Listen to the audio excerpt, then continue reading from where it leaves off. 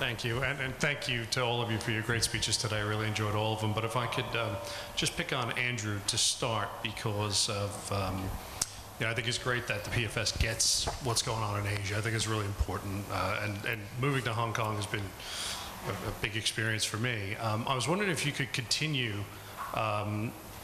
with what you were saying, and also talk about the fluctuations in the Chinese market, because Guido had mentioned a politically induced expansion of the money supply, which I think in China is just a case study in that.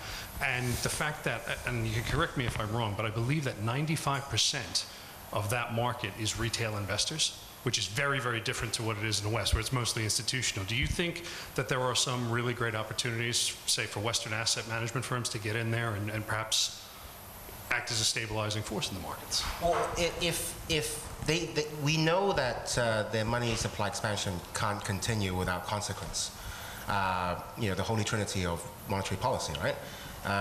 You know the car is faulty, and you know the driver has been driving in a certain style for a long time. The question is what he or she does next. If they choose to step out of the car, stop the money expansion, then the currency exchange rate would hold, but there will be internal devaluation. But if they continue the money supply expansion, then there's going to be capital flight, there's going to be increasing capital controls, and at the end, either the exchange rate collapses or money just stops flowing out. So it depends on what their policy move is going to be, but you know that they're going to have to make a choice very soon. So I would make the analogy if you ask me for a prediction, all I can say is that the car has a completely cracked windscreen. I'm not going to be arrogant enough to say that I know exactly what's going to be lying ahead. But because I know that my windscreen is completely cracked, I can take the safety precautions required for it. So, yes, that would be my answer. I'm going to keep it on Andrew once more with thanks for your earlier comments, and that you mentioned energy security as one of their primary imperatives right now, and also the importance of the Malacca Strait and energy security as it moves through those particular territories.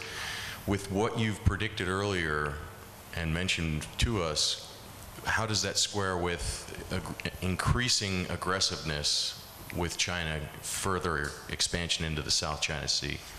Well, the view from Hong Kong is that the mainstream view is that they are sort of expansionistic, they are national pride. But I believe that it could be a Keynesian counter-cyclical spending, because the early parts of reforms in China, Deng Xiaoping purposely starved and embarrassed the People's Liberation Army. Because if you take North Korea as an example, if suddenly the Kim family was to open up North Korea, the final and probably strongest resistance would come from the army, because they are the strongest vested interest. So they starved the army for quite a long time, maybe even over a decade, until the late 1980s, and then the defense spending went up. But I don't know. I mean, you take the Soviet case, with all their submarines.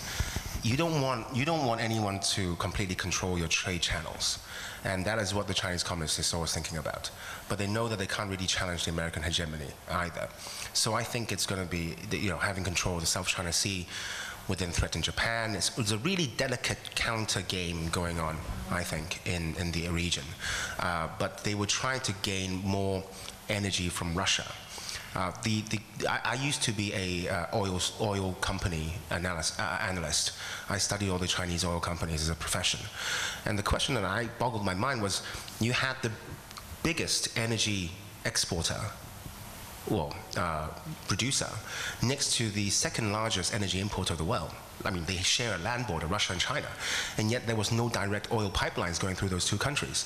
And it's only now, nearly 8 years after I stopped being an oil company analyst, that I found out the corruption was so endemic in China that the official in charge of the oil industry could extract more bribes if there were smaller deals all around the world instead of one mega deal with Russia.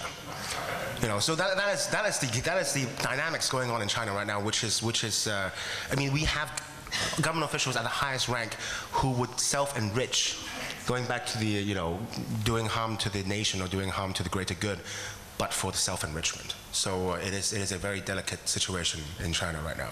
So. Yeah, hi. Thank you all for the speeches. There is always a lot of demonizing of the bankers or the commercial banking system when we talk about central banks and the inflation. And maybe I should be a little bit worried about my safety because I have a banking background myself, so please don't leave me behind at the beach today. But I have two questions, mostly, and to the whole panel. I'm curious about the case of European Central Bank. Is it also like a product of evil bankers like the Fed, as Rothbard showed us pretty successfully by following the money? Or is it something altogether, like, for example, a political tool or just a tool to achieve some political aims, like the EU project in general? And my second question would be that is the idea of honest banking lost forever, or under this kind of fiat monetary system that we have? Or is it possible for some entrepreneurs to start competing with current banking system to just to balance it out, or just to have an honest banking system? Okay, I'll start first. Well, to answer this latter question first, I think, of course, it's always possible. It's difficult to imagine right now, but that's precisely what entrepreneurs should do, right? Come up with a solution that nobody right now can imagine. Certainly, such an entrepreneur would face very strong headwind, because the bets are against him. But on the other hand, we have a fragile situations. Traditional banks are not faring well, so it might be a very propitious time for innovation. And then as far as the nature of the Euro system is concerned, I think one would have to state that there are in fact very different traditions of looking at the monetary system. Right? In countries like France, but also Britain, the monetary system, banking, was always conceived to be a prolonged arm of the state. It was really never different. The British have been more successful in making everybody forget this than the French, because the French are always more blatant and they insist. Right? So, but in other countries like Germany and also Italy, let's say Italy before World War II, the monetary system had a different role, because centralization occurred much later, political centralization occurred much later than in the other countries. So for German, the monetary system was supposed to be an arbiter, a neutral arbiter between the different banks and different sectors of the economy.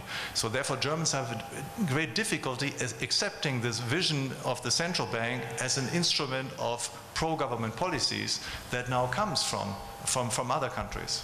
So we're having great difficulty getting accustomed to this. May I perhaps? I do have my own. Okay.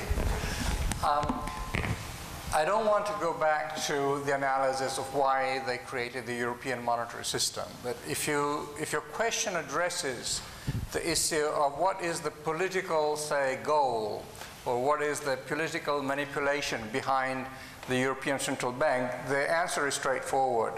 The overall design is to centralize more power in Brussels. And at the moment, more power means bring to Brussels the responsibility of fiscal policy, which means taxation and expenditure. One way of forcing the member countries to transfer sovereignty in these two areas, taxation and expenditure, to Brussels is to say, you want to be bailed out? Well, the price to pay is give me part of your fiscal sovereignty. So the political link between Frankfurt and Brussels is this one. Brussels says, you want the money? Give me your sovereignty.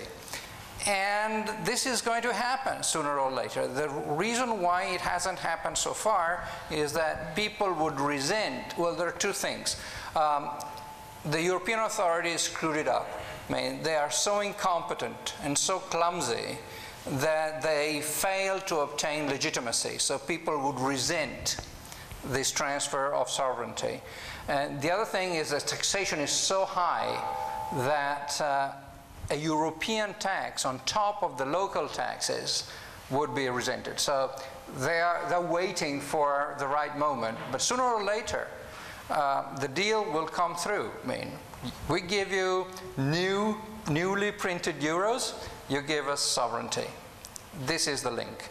The other question, which was about your money in the banks and whether there is an opportunity for, say, honest banking.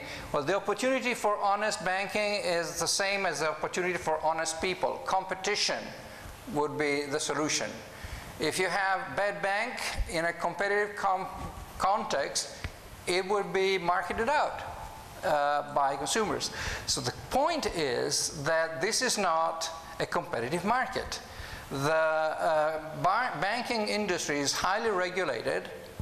Entry is highly regulated. If you want to go out and say, now I start the Colombatto bank, you can't do it. You have to go to Frankfurt or to Rome or to Istanbul. Well, I don't know about Istanbul, but if you're in the European Union, you have to go first to Rome and then to Frankfurt, ask for permission, permission denied, and we're back to square one. So you have an incentive to misbehave. So if you have your money in a bank, but watch out, because one day they will tell you, I'm sorry, the time of bailout is over. Now we're moving forward, which means bail in. Your 100,000 euro deposit is still guaranteed. That's what they're going to tell you.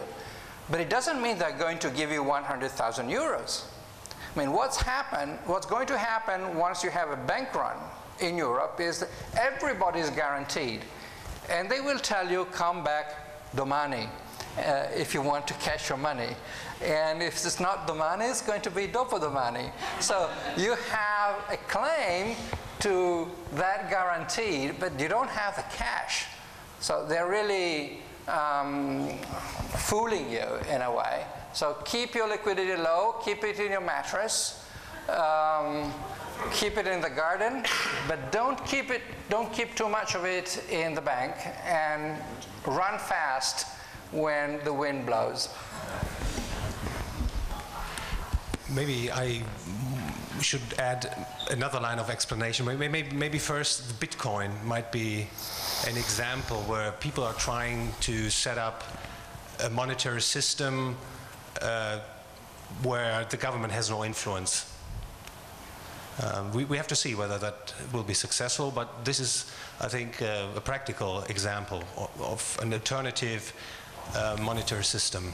And the second issue which is on our mind is, I would say, the existence of national fiat money monopolies does not represent a so-called stable equilibrium.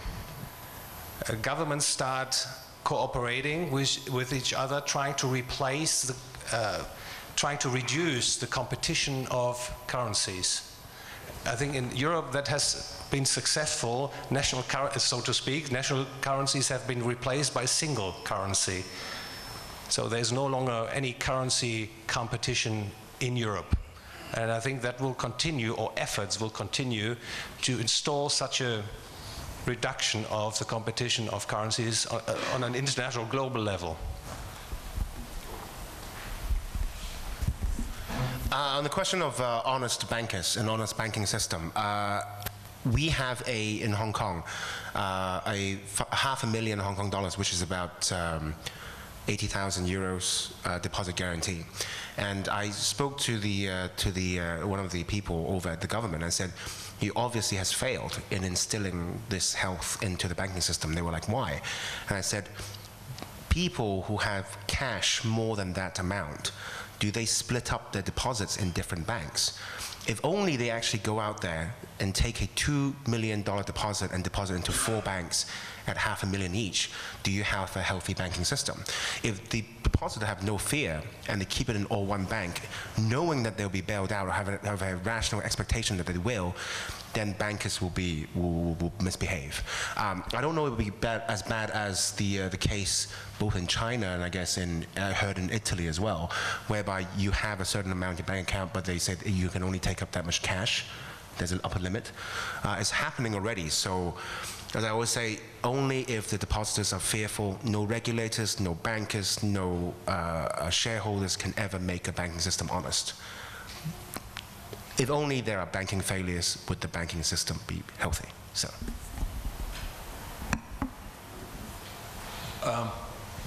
First, 4 excellent presentations working today, and I have a host of questions for everybody, but I'll just ration myself to 2. One is to Andrew. Over the last several years, China appears to have been trying to diversify its reserves from almost exclusively dollars into other investments and also into gold. But there's a lot of mystery and secrecy around what China is actually doing with gold. Do you have any indication of how much the gold reserves, how much are China's gold reserves, and what has been the pattern over the last few years, and to what extent China has been part of what seems to be a manipulation of the gold price? Supposedly, a lot of these Chinese gold, or gold being purchased by Chinese government, goes through Hong Kong. And hence, the dealers, the physical gold and silver dealers of Hong Kong should have a nice pulse. I mean, all the statistics coming out from China, I think, is dubious. The second least reliable set of statistics after the American ones. That's what we say in Hong Kong, you know. So, I mean, I call down to my dealer, if only when taken to the extreme, my dealer actually calls me because she knows how much physical silver or gold I have. She actually calls me and say, I am willing to pay you, say, double or triple whatever paper gold is paying you, because there is now a global shortage. Otherwise, it's all a guessing game. I mean, I think it's only until a few years ago Chinese government gold holdings are actually a state secret in which anyone discussing it can be executed for treason. So it's all a big mystery. I mean, I rely on the price signals. Only if and when physical gold and physical silver prices start spiking in Hong Kong would I know that this highly fluid asset which flows around the world finally have a shortage. I have no idea how much gold China has. I mean, everyone here who has an account with an investment bank, even if they tell you they have physical gold holdings, I mean, this is from Morgan Stanley a few years ago, they cheated 16,000 gold depositors, saying that they were holding physical gold, charging them vault rent, and at the end it was just paper in the file, you know. So it's a state secret. I have no idea. I'm still waiting for the price signals to happen and work, but we shall see. We shall see. My second question, if I may permit it, runs to Deanna. The history of violence in American trade unions is quite well documented. I'm a huge fan of Morgan Reynolds and what he has written on unions. The impression I had as an outsider is that the powers of American unions over the last several years, since the Reagan years, has declined considerably. And you even get articles by Krugman lamenting the fact that workers are now defenseless because collective bargaining has been emasculated. The stories you told us about the culinary union, are they something specific to Las Vegas, or is there the pervasive strength of unions that there used to be in the States? Is there a sort of a backlash against unions and this violence? Well, I think Reagan was devastating for the labor movement in the United States because he replaced all the air traffic controllers and sent a big message to organized labor saying, you know, this isn't going to work. You know, your walkout isn't going to work. We're going to replace you and we'll break your union. So there was a big decline. But I mean, since the union membership has declined in the United States just steadily, you know, since its peak in probably the 50s and 60s. But it's exceptionally strong in Las Vegas, as I said, because you can't offshore that hospitality industry. But I think membership is declining, you know, steadily across the United States, but it's growing in the public sector. So in the private sector, it's declining, but growing massively in the public sector. This afternoon has been really interesting discussion. I just wanted to kind of come back to a couple of questions that have been asked here and at the back, and about entrepreneurs addressing the issues that we're facing and honest banking and so on. There are really, really fascinating developments in this area. You mentioned Bitcoin, for example. There's a lot more than Bitcoin, the whole crypto finance space. This is a space that I have a lot of experience in. If there are people interested, I could give a presentation tomorrow during lunch just to cover some of the main points on that. So just come to me afterwards and we could arrange something. We all know that war is the health of the state. Endless wars on poverty and drugs and terrorism. And recently I've been seeing news items about the war on cash. I would like to hear your views on that, especially Guido and Thorsten.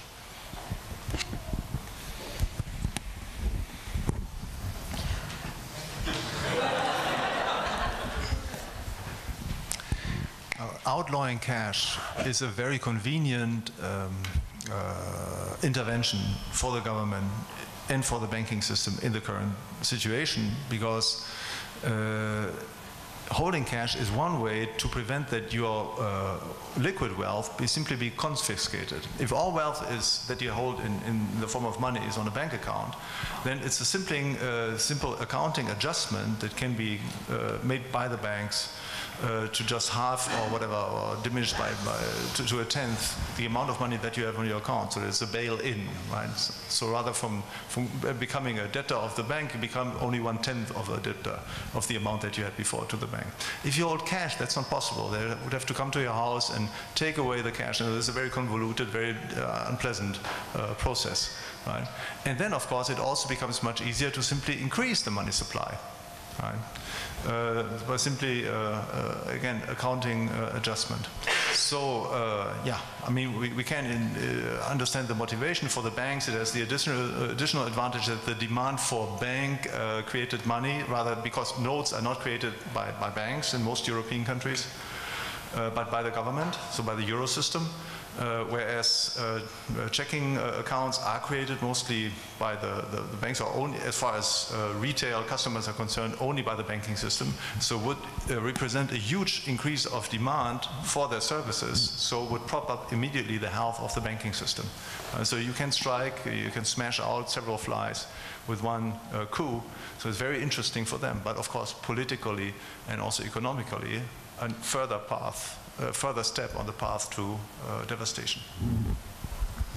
Yeah, I may add, there's the idea now that the so-called neutral interest rate would be 0 or even negative, and once central banks push interest rates into negative territory, what happens is what Guido said, you're losing your wealth, you're getting taxed, and the only way is to take your money out of the bank in the form of cash. Once they abolish cash, you cannot have this kind of exit no more. And on top of that, this is of course a measure allowing the government to track all your financial activities. They can know what you eat and where you travel to, and at the same time at some stage they can prohibit you to travel to Bodrum because your credit card doesn't work at the airport, etc. So this is an outright attack basically on our freedom, because we have a monopolized monetary system where you're just one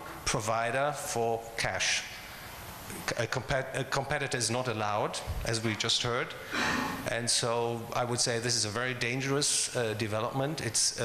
But it's a logical consequence of the continuation of this fiat money regime, and I would say they're working on it to get it done. May I add just one little thing? It's me. Don't forget tax evasion. I mean, I think you're overestimating the skills and farsight of our rulers. I don't think they really care much about money supply if you think of politicians in Rome, Madrid, or whatever. They look for the quick grab, and by forcing you to get out of cash and register all your operations through credit cards, checks, and whatever, they think that they can track your transactions, and that tax evasion is going to be crushed. Don't forget, the tax evasion is luckily widespread. It is estimated to be about 18% in Germany, 25 to 30% in Italy. The others are somewhere in between. So it's a big amount of money. And since they're thirsty for money because they have budget holes everywhere, if they think that they can eliminate even just 1/3 of tax evasion by forcing us not to use cash, they're going to boost their tax revenues massively and kill the rest of the economy. But this is something that does not come into their mind. So I would think that the prime reason why there is a war on cash is a war on tax evasion. I have a question for Andrew. You mentioned interest in Austrian economics in Hong Kong and China, and you mentioned interest from the leaders. What I found interesting myself is that all the Austrian books are published, The Road to Serfdom, Socialism, and I know the control of media is very strong, and everything is censored and everything is watched. All of the very powerful books are all published in Chinese. Even Man, Economy and State just got published in Chinese. So what's your comment on it? I had a feeling too that there were people in power that someone likes these books, that's high up. I mean, if you ask most libertarians, their conversion, their road to Damascus started because they themselves were coerced into a involuntary position that turned out to be bad. And you got to understand someone like Deng Xiaoping. He was thrown down, well, what's the term? He was demoted 3 times. I mean, he was like, virtually the prime minister of China, right? And then he got demoted to become a factory manager. Factory manager was not glorious in a planned economy. So he himself have tried, 3 times this kind of treatment. And when you have a personal experience like that, Mao was good in this way because he mistreated everyone poorly. So all these literature was floating around, but my friend Peter, also from the Lion Rock Institute, loves to say that a lot of Austrian school economics are naturally acceptable to people of China because we had the first hyperinflation during the Mongols' rule, right, of the world. They had the first fiat currency that was massively printed. And it was just natural, that it was just common sense, things that were passed down from generations to generations. But of course, it wasn't, collected succinctly, like, the writings of Mises and Rothbard. But we do have a natural inclination to these things. I always love to tell people that the crown colony of Hong Kong in 1900, the single most widely circulated currency was actually the Mexican peso, because it was the silver standard back then. So we have a tradition. You look at banknotes in Hong Kong right now, it's still issued by private banks, nominally backed by the US dollar. So the government is actually nominally not in the currency issuing business in Hong Kong. But it is these kind of old stuff that the Chinese rulers of today, they have read all of them. I have full faith that they've read all of them and they believe in that stuff. And they know, according to Austrians, according to the Keynesians, according to the monetarists, you move around the interest rates, you move around aggregate demand, and you save with the banks. But the Chinese rulers know that as long as you don't have competition, as you say, competition in the banking sector, you will have malinvestment that eventually leads to a banking crisis. And when that hole appears on the balance sheets of banks, you have to figure out a way to fill it. And that is where they get creative. So, but I do think that the Austrian school of economics will have more and more disciples. One of the most shocking things to Chinese people is that it took them, 10 years to accumulate $4 trillion in reserves. And it took the Federal Reserve a couple of presses of a keyboard to replicate the same amount on their balance sheet in the central bank. So, to the Chinese people, that's like, it's time to learn about Austrian school economics.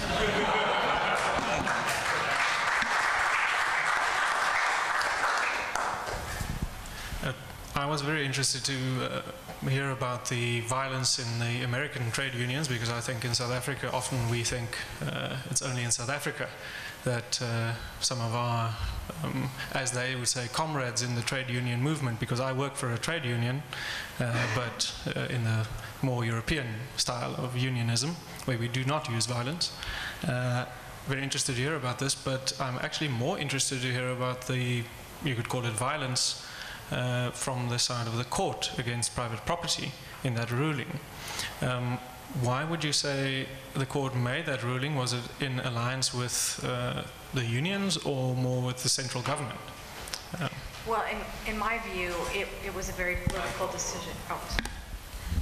In my view, it was a very political decision. I mean, I think that they strained, I think the court strained to come to the finding that they made, and I think they drew it out of thin air because they wanted the union to win. They have that much influence, even with the federal courts where the judges aren't elected in Nevada, they still have amazing influence. The thing that's baffling is why the Supreme Court wouldn't take that case. It's just really, that's the worst part of it. Because I expected the Ninth Circuit and the U.S. District Court in Nevada to rule in the union's favor, but I really had confidence that the Supreme Court would reckon the whole situation and they wouldn't even take the case. So that's the baffling part. Okay. I have a question for the whole panel, actually, but my question was triggered by the presentation of Andrew, and I already talked to Andrew privately. What I'm interested in is the geopolitical aspects of monetary policies. We don't know how much gold there is in China, but at least the annual production is 406 tons, and you can also calculate what flows in through the commercial circuit. And if you do that, the researcher Koos Janssen from Holland has determined that there's about 9,000 tons at least in China. So according to non-official statistics, that's already more than the purported 8,350 tons that would be in Fort Knox. You tend to describe politicians as stupid, not knowing, but maybe they just act like that. Maybe there's a higher plan to come to a bigger consolidation of debt. And I'm from Belgium, so we had the Belgian franc, and if the euro would not have come, all the southern countries would already have failed. So couldn't it be that the large amassment of debt globally is just a means to consolidate politically on an ever higher level? So I would like the panel, maybe each one of you 1 minute or something, to comment on that. On the question of gold, Chinese gold mining, honestly, no statistic. I mean, we would probably only know, first of all, if physical gold prices start spiking. Or second, which leads to the great reset of money. I mean, when the great reset comes, then maybe every single government's going to wheel out their gold and show the world how much gold they have. But then, of course, we don't know if it's just lead with gold plating, right? And we need a drill. You know? So that would be the first question. The second question about the consolidation of global power. Okay, I always take pride in the fact that Edward Snowden, first port of call after leaving America was Hong Kong. You know, because we have a high degree of respect for privacy. But if you ask a Hong Kong banker, you want to walk into a bank, you want to open a, you're a rich person, you want to have a trust fund, that's fine, we have financial services. They trace through your family, your children, your children's spouses, and then your grandchildren. And then they discover that one of your grandchild was born in America. Automatically, the bank could reject you from being a client. You know, so the reach of the American government is now even into the Hong Kong banking sector. You know, one that takes pride of being one of the original offshore banking centers of the world. You know, there is now current legislation that the Securities and Futures Commission in Hong Kong can share, without the knowledge of the person investigated, everything, the trading activity of this person in Hong Kong with quote-unquote foreign jurisdiction. We are fighting it by saying that they're going to share with the mainland, but my guess, the pressure is coming from the American consulate. You know, so, I mean, it is coming. We are talking about, even if government nominally have sovereignty, you know, they would still be subjected to the same political power coming, especially from Washington, D.C. Well, if your question is about, is there a global strategy behind general indebtedness? The short reply is you don't need a global strategy to be responsible. So you can be irresponsible, unaccountable, and engage in widespread profligacy, even if you don't cooperate with the others. The only thing you need is a creditor if you go into debt. Now, Europe found plenty of creditors in the past. Now they have a simple creditor, which is the European Central Bank. The Americans, they have found China.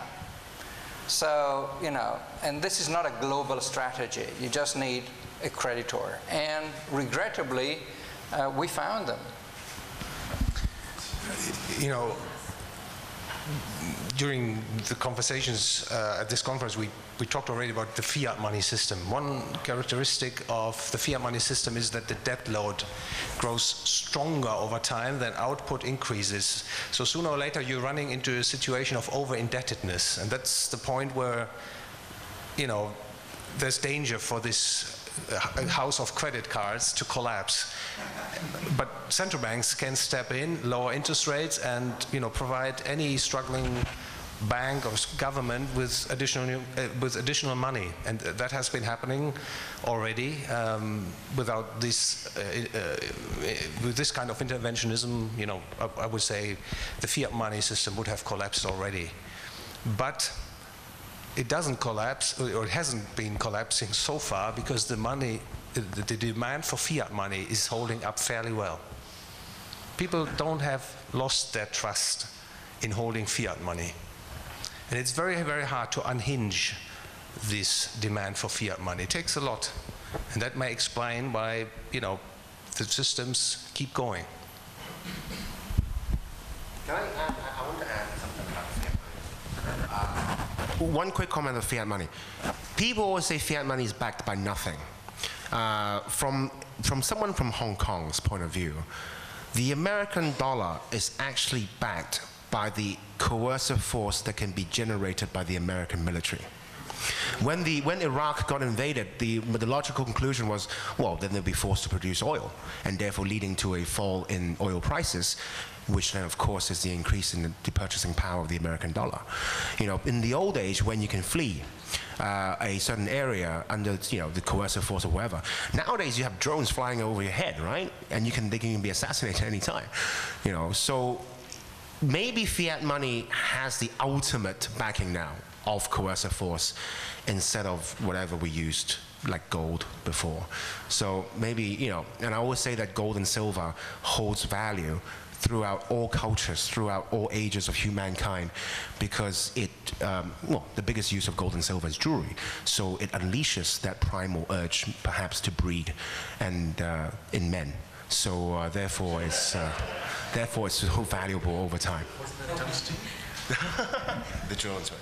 But yeah, that's my comment on fiat money. That's why it's so hard to get rid of fiat money, because you'll be coerced into using it.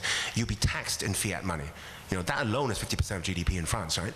So that is why it's so hard to kick the addiction of fiat money, I think. Can I go back to the war on cash and Enrico's point about taxation, and make a Las Vegas comment, which I'm sure Deanna will know. Obviously, there's a lot of anti-money laundering processes around casinos on reporting suspicious transactions. But perhaps what some people don't know is that the institution to which you report those transactions is not the FBI, it's the IRS, which I think demonstrates exactly your point about taxation being the aim. And it seems to me that where there is global coordination around the G20 at least, it's on this. It's on crushing any money which is outside the system and cannot be tracked. But my question for Enrico in particular is that if the success of that kills the black economy across Europe, what happens to GDP growth, the real GDP, which is both outside the measurement system and inside? How negative would that be for true economic activity in Europe? Okay. Well, there is a statistical issue and there is a real issue, so to speak. The statistical issue is minor in that the black economy is already included in the official statistics. I know this sounds counterintuitive, but basically the idea was to say, well, the official economy produces 100 euros of GDP. We know that there are, say, 25 euros in the underground economy. So we claim that the real GDP is 120, so to speak. Okay, but we can't count it, but we know it's there, so we introduce it into the statistics. So this is the statistical, say,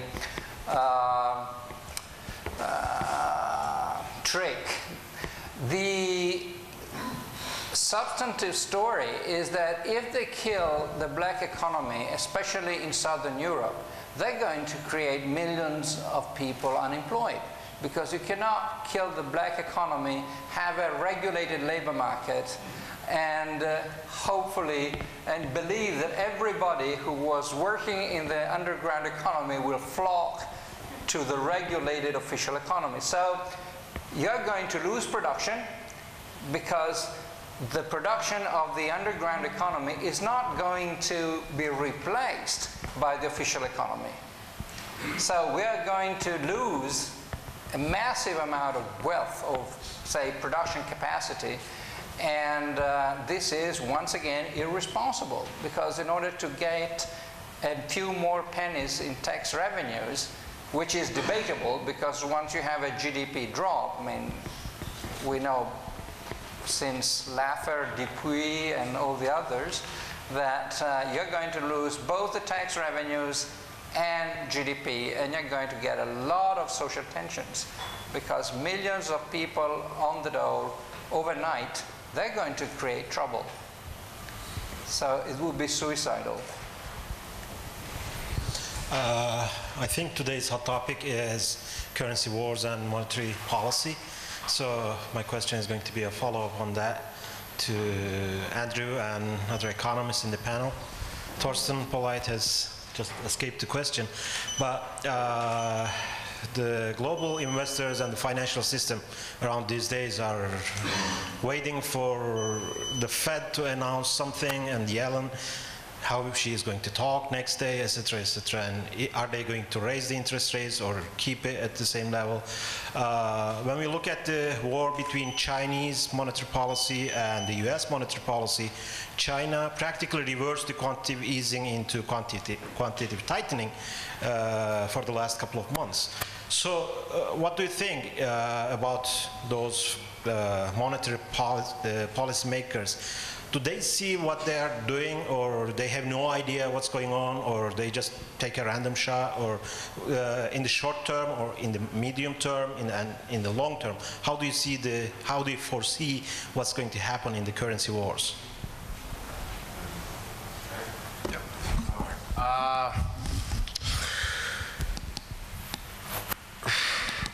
I'm on Enrico's side on this one.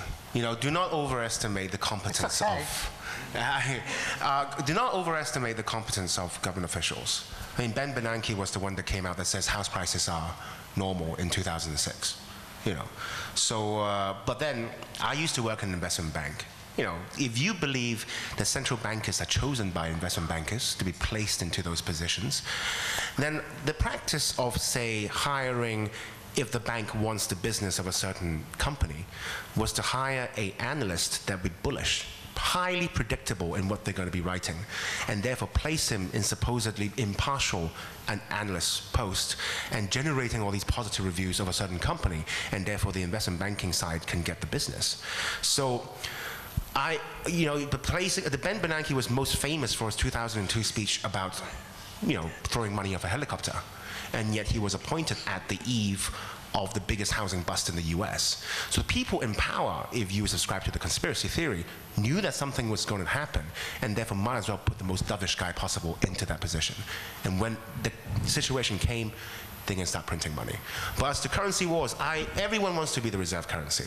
But the American dollar, the American, as I say, military, is so powerful. The reach, the power projection, you know, it is unrivaled. You know, I think of well, rogue, say, Arab nation suddenly saying, I'm going to start accumulating more gold. I got a feeling that that particular Arab ruling family or whatever will be removed in no time. You know, the joke in Hong Kong is that not even 6 months after Saddam Hussein ordered all oil trades to be settled in the euros, he got removed.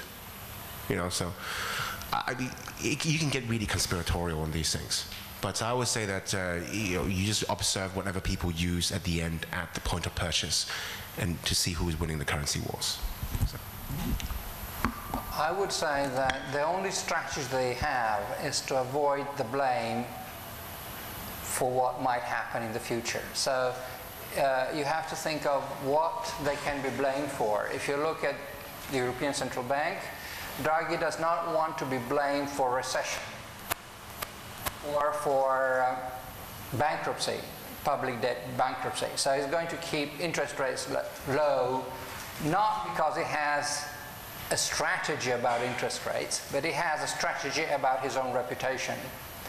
And that leads him to keep quiet, flood the markets with liquidity. It's better to be blamed, in his view, for inflationary policies in the Austrian sense than for recession or massive bankruptcy across the board. In the US, it's different because the debt problem is not felt as much as in Europe. And perhaps Janet Yellen is afraid of being blamed if there is a crash in the stock exchange. So that when you raise interest rate, people panic, the Dow goes down to 12,000, and they blame her. So she's very cautious. But I think that they don't have a monetary strategy. They have a strategy about their, say, alleged reputation. I'm online. I don't like the word currency wars, okay? I mean, the only weapon that central banks have is the printing press. The printing press is always, you shoot yourself into the leg. Right? You use the printing press, the value of your own currency diminishes. What kind of war is this? This is the Monty Python style of war, right? Okay? So, of course, in the short run, right, there might be a conflict of interest between different currency areas because they all want to attract as much money as possible into their own financial markets. But the long-run interest is harmonious. Right? It's the perverse logic of a fractional reserve fiat money system. They can expand most if they expand all together in unison. Therefore, their real interest, long-run interest, is in stabilizing exchange rates. Now, they cannot always do this because sometimes you have a crisis situation, sometimes there are troubles on the real economy side, and so on. But as far as the pure financial issues are concerned, they all want to expand together. Right? So we shouldn't underestimate this. There might be some short-run conflicts of interest, but these are temporary. I have a question for Andrew. Andrew, how is the private gold holding in China? Because in Turkey it is very widespread because we have a long history, like you were mentioning, of that you simply don't trust the money. So also very poor people have a lot of gold. And my brother was joking, when a distant relative dies in Anatolia, immediately every relative has to go. And the guy who comes first, because all his money is kept under the mattress, and whoever is first gets the mattress money, you know. So in Turkey it is the way that nobody trusts the government, and especially also the money. I mean, I honestly have no idea how much gold there are in private hands in China. I suspect that during the first era of communist rule, a lot of it was shipped out. You know, one of the last things that the previous regime, the nationalist government, did before they retreated to Taiwan was to force everyone to hand in their gold in return for some worthless paper that was hyperinflated at the end. So I really have no idea. I mean, I asked the same question about India. You know, if there was going to be a great reset in currency, perhaps India would be emerging as the superpower of the next currency reset. Sorry? people keep a lot of gold in India as well. Yes. Yeah. And so therefore we don't know how much gold there are. But also, I mean, if you want to have a functioning credit system, I understand this gentleman was talking about Bitcoin. You know, I'm still waiting for the emergence of the first Bitcoin bank, whereby loans can be taken on Bitcoin, deposits can be, you know, done in Bitcoin. So you have to have that function as well for the capital allocation process. So I don't know. I mean, the short answer is I have no idea how much. I hope there is a lot. You know, maybe there is some private, you know, mining going on in China, like all other things. You know, so well, I don't know. But hopefully there are sufficient amount when the Great Reset comes, and it will come. So.